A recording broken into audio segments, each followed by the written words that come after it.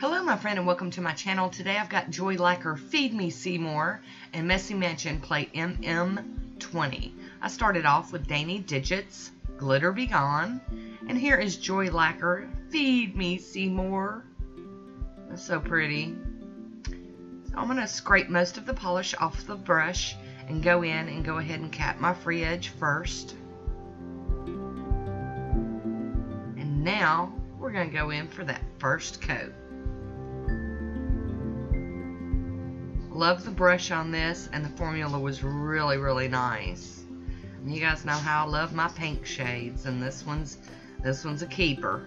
It's so pretty.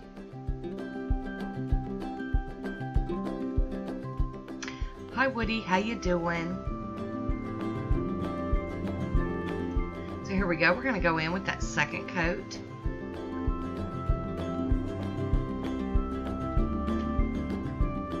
I'm still making a mess, even though it's got a great formula, and you know, Woody's back again to help with that mess.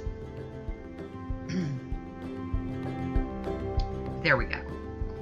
He's doing his job. Good deal.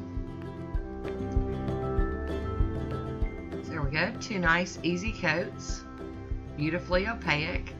Now I'm going to top it with some of the Pro FX Quick Dry Top Coat. We're going to seal this one in so that we can do some stamping. In the mood for some stamping. There we go. Smooth that all out. Cap that free edge. It's a very pretty polish. So again, I'm going to be using that Messy Mansion MM20. But I'm going to use the big rose design, and today I'll be stamping with Sally Hansen from the Crayola collection Wild Strawberry.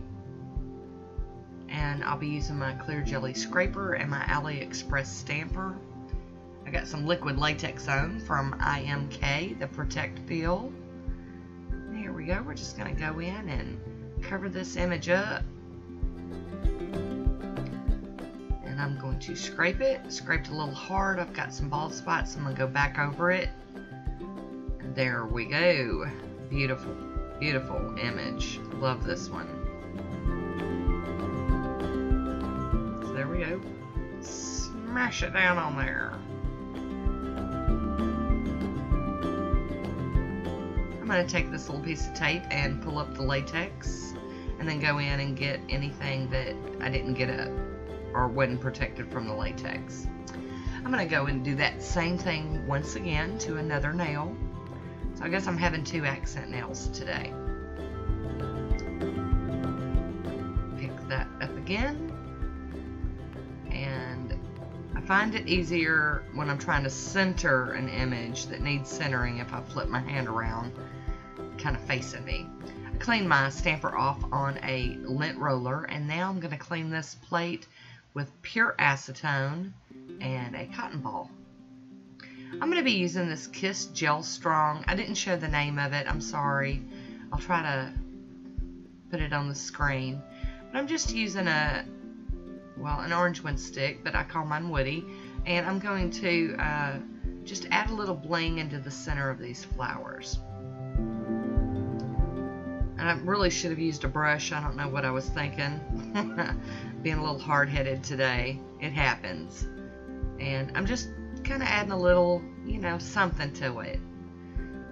Instead of putting like a rhinestone or a gem or something, I just decided I would, you know, break that out. I have broke out a brush, and I apologize for the blurriness of this. It's just, every time I move my camera stuff around, I end up having to refigure it all out again, and I'm still working on it.